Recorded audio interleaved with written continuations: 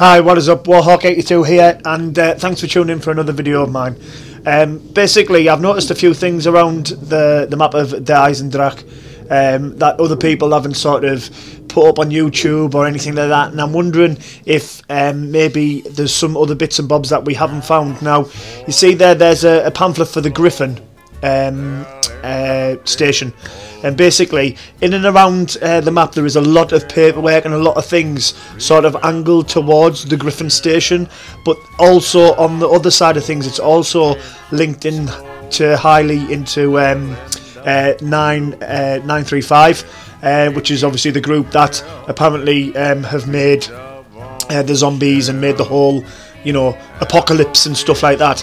Now, what I noticed is that book there is actually down in the basement where the teleporter is. If you go back in time and you actually press that button, so you go over and press the book to actually get the summoning key for when you're trying to do the Easter egg and you get towards the end to fill up with souls. Now, if you look here, you've noticed how there's a booklet on 935 and the Griffin station.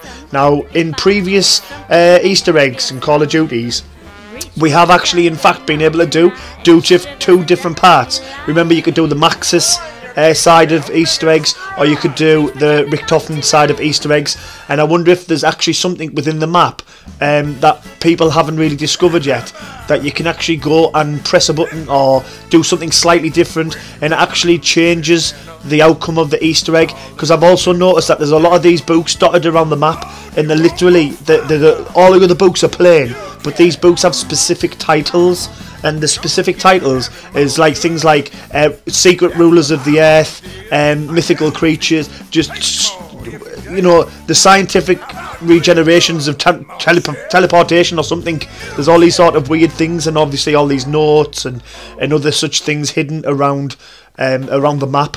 So I just wondered if there was maybe an Easter egg that nobody's found yet, because this map is crammed with Easter eggs that people haven't discovered, or people have found through time and doing a bit of this. Like, they recently found that you get the plunger. If you kill a panzer with a plunger, once you've done it, you get like an electrical sort of like regeneration thing to it. So as soon as you stab a panzer, it's like having pop shocks, so you just run over and just stab the panzers and stuff like that, which obviously is amazing. But I noticed that they did bring that, or it did introduce that into the zombies once there was an update.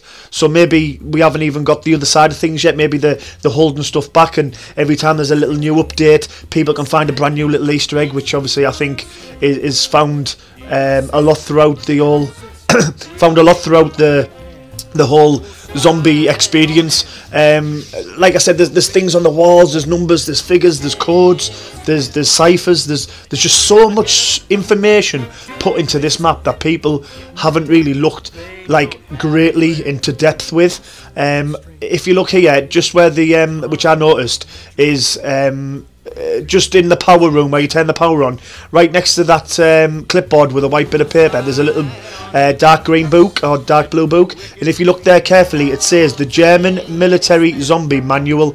Now, why would they need a manual for the zombies? And have you noticed there's 115 on the crate as well, the numbers. Now, he's a little thing that I was thinking of as well, by the way. You know, when you change, you know, when you set the clock off and you set the clock to 935, which is the number for the group, you then go into the pyramid area, and there's the possibility, like, you have the electrical sort of charge above the pyramid where you can actually jump up, and you jump up on one of the, like, the little, I don't know what they're called, like the shrine symbols, we'll call them. You jump up into one of them and it teleports you back in time. But if you put the number 3, if you stop the clock at 935, it is always the same number. It is always the same number. Just to quickly jump on something else, there is a teleporter, and there's a guy with a knife stood next to somebody else. Is that Maxis getting attacked, or Richtofen getting attacked maybe? And there's obviously, it looks like zombies there with the green, Samantha with the S. I don't know what she's walking on, but there's sort of a rocket, the boxes there, that's the box below, the teddy bears there. And Samantha have drew these are all in Samantha's rooms. So there's little indications to, like, you know, show that there's something a bit more to this map and a bit more to the story and the whole thing. As you can see there, the keeper seems to have crept into the room with on a night where Samantha is. Now, I thought she was scared, but if you notice where it says the word me under her bed, there's a smiley face. So does that mean the keeper's trying to protect her, as he maybe took Samantha to another realm to look after her? And if you look there as well, it says me and Fluffy. So and the dog actually looks like quite happy, and also every time the hellhounds actually go to attack, if you're Richtofen, it goes down Fluffy, something like that, you know. So obviously these are you know, these are all hidden little messages. Also there you see it says 22. There's a 22 secrets with the up down sign smiley face, but it looks like the box, and it says Dr. Delph has hidden secrets or something. You know, something that's similar to that. And again, there's another book with you know, like another title on it. And you know, getting back to what I was saying, if you change the time in the clock tower to 9:35, then you go through one specific, it's always the same, one specific ritual symbol, which is built, you know, down in the pyramid area. Now I'm thinking there is maybe another three times that you maybe have to set the clock at, and then another teleporter will actually open. So one of the other symbols you might be able to teleport in. If it's hit by lightning, it could be 8:30, because I noticed in the church area on the map there's a time for 8:30. There again, there's Fluffy. Look, and he likes Samantha. So you know, and obviously that's what the hellhounds are called. Down Fluffy, and I don't know who that is, but there's like, I don't know, it looks like Slenderman, but I'm not too sure on that one. Maybe somebody else could help me on that. So what I'm thinking is, in the teleporter room, maybe you change the clock to a certain time, and when you change the clock to a certain time, you go back to you know, you go back to something.